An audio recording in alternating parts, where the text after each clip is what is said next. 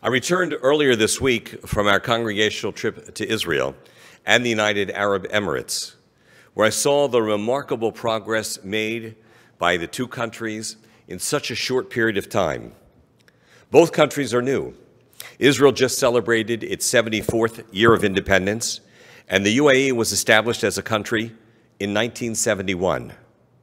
Yet both have ancient ties, roots, and history in the land.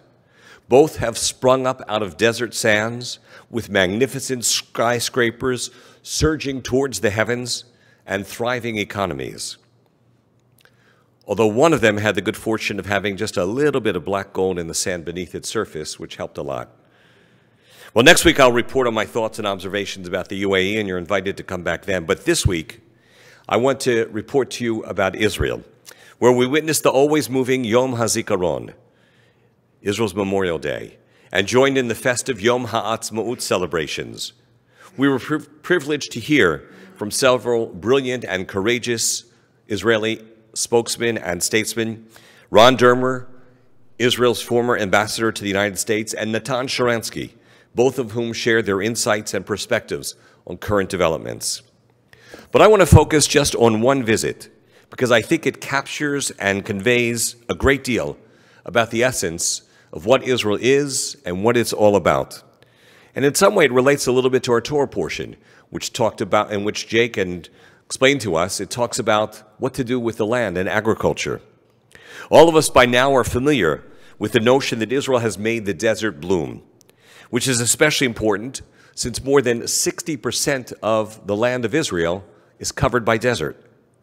At the amazing Paris Center for Peace and Innovation, we invited Daniel Abraham of the Valkani Institute for Agricultural Research to take us beyond that almost trite phrase and explain to us the cutting-edge work that Israel is doing to solve the world's food problems. Established before the founding of the State of Israel in 1921, the Valkani Center is Israel's national agricultural research and development center and has been the driving force behind its agricultural expertise and innovations.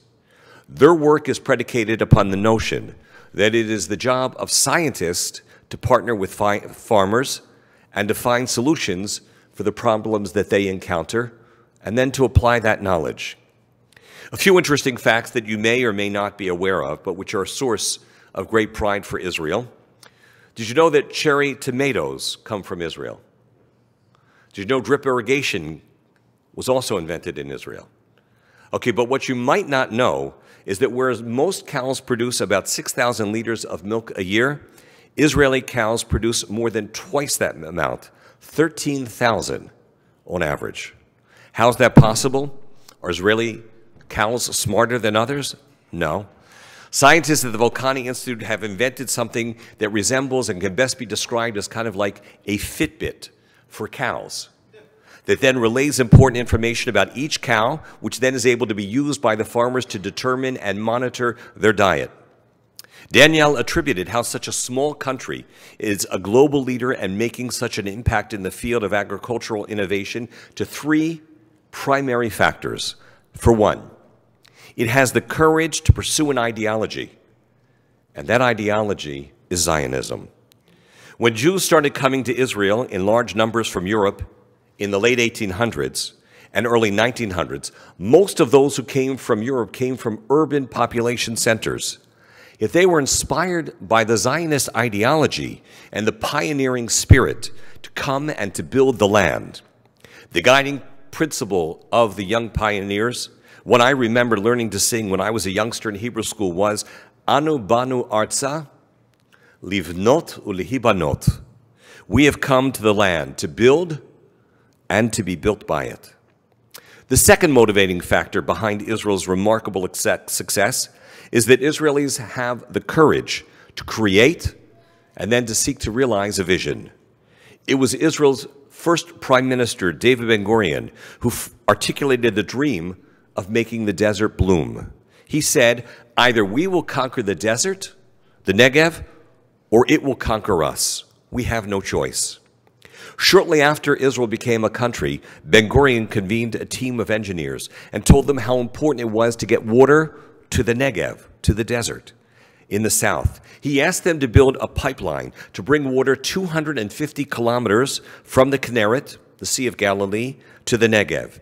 And when he was told that they couldn't do it, Ben-Gurion bluntly said, "Then bring me the engineers who can." And guess what? They did.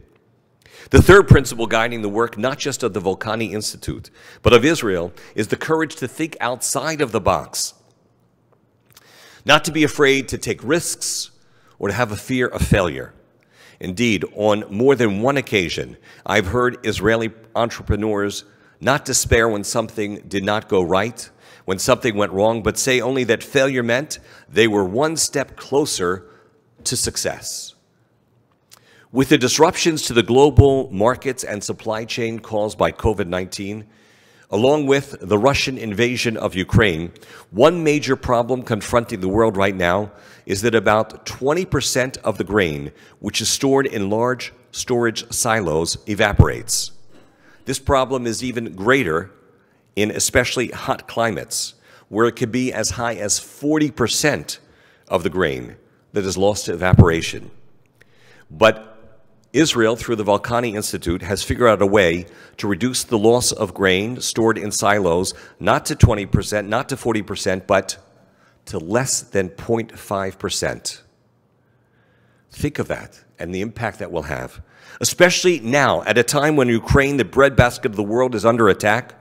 This is a significant contribution that will help the world, for Israel seeks to help to eliminate global hunger and food insecurity, not just in Israel, but around the world, as it willingly shares its knowledge, its expertise, and its innovation with agronomists and farmers and agriculturalists who come from all around the world in order to learn. Indeed, representatives from the United Arab Emirates started coming to study at the Volcani Center years before the Abraham Accords were ever signed, because they realized they could benefit and help their people by doing so. Since COVID has limited actual visits, the center offered to share its work via Zoom. And for one course, they offered Caribbean farmers who've been told by the United States, "Don't worry about food, just build your tourism industry." And now they found that they need to worry about food. And so they expected a few dozen participants to participate in this 4-part Zoom course, but over 2,000 signed up for the 4-part session. Indeed, you're not only fulfilling the vision of Theodor Herzl and of Zionism, but rather also the prophetic vision that the Jewish people shall be an or lagoyim, a light unto the nations. And yes, in case you were wondering, much of the knowledge is shared with those who are proclaimed enemies of Israel. So the next time you read in the paper or you hear a rabbi give a sermon bemoaning the uprooting of Palestinian olive trees, tell them to also speak not just about Hamas sending incendiary kites to burn Israeli crops and trees, but tell them to also speak about what Israel does to help Palestinian farmers and how it helps them learn how to grow their olive trees to be better, stronger, and to produce more fruit. Now, what I've just shared with you, probably you don't know all of this is happening on a daily basis unless you actually go to Israel. And I would add, you only get this on a trip with us, the next one of which will be this winter break, Bezrat Hashem. And instead of hearing about these positive developments, what you hear about pertaining to Israel probably in the last couple of weeks is most likely about the journalist for Al Jazeera, who was killed in crossfire while covering a shootout between IDF soldiers and Palestinian gunmen who were shooting randomly. What does the fact that there are those who, without the benefit of an objective investigation, have already concluded that Israel is responsible for her death, tell us? But even more telling, I want to ask this question, and why is it that in the last 30 years, some 1,500 journalists have been killed covering active combat situations, yet the world seems to only be aware of one incident? Did the same media also inform you and express similar outrage that on Israel's Independence Day, 3 Israelis were brutally murdered by axe-wielding Palestinian terrorists as part of a wave of attacks over the last several weeks in which 19 innocent Israelis have been killed? To put things in perspective, Ambassador Dermer reminded us that in the 74 years of Israel's existence, sadly, 24,000 soldiers have died. And there have been some 3,000 victims of Arab terror. But as he said, they died defending the Jewish homeland. In a forest in Ukraine, Babi Yar, some 80 years ago, 33,000 Jews were murdered in 2 days. In 1948, there were 800,000 people living in the state of Israel. Today, it is home to more than 9 million.